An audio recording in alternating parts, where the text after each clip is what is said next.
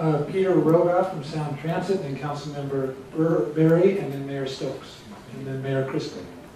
I'm going to try to be very brief. I want to ping off something that Judy pointed out, and that is the additional, if you will, excess money that is now sitting in the I-405 pot from the tolling regime. And while there was a lot of heat, light, and noise and politics around that whole tolling exercise, it did point out one thing, and that is there's a universe of users that are ready to pay more. And maybe as difficult as that is politically, we need to, if you really want to address some of these challenges, we need to recognize that there is money being left on the table. On that whole issue of leaving money on the table, I will tell you it is the policy of the Sound Transit Board to start moving in the direction of charging for parking. We now have a baby step in which we are selling basically guaranteed spots for HOV using parkers.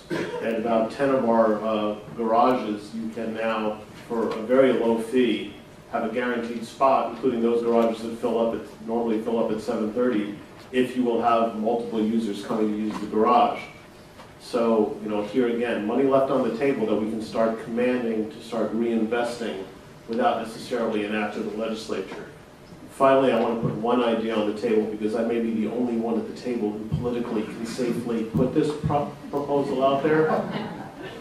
You got our attention. Well, I had this experience this morning. I was driving south on I-5 for a regular 7:30 breakfast I had with my Pierce County board members, and I had a staff person in the car. Mayor Crystal. I have two things I'd like to offer. First is just a simple. Second thing, though, I'd like to respond a little bit to Mr. Rogoff. You said a lot of things in there that didn't sit very well for me personally, and I'll explain why.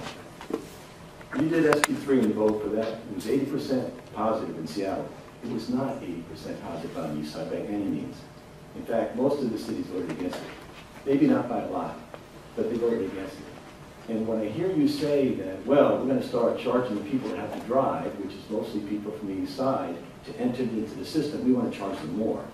They're already paying more than most of those people in Seattle. So I really like you to think of that, all right? Sound Transit did not cover the entire area that's paying for it, but it's voted in, great. We're going to try to support it, and I hope it's extremely successful. And I come from an area that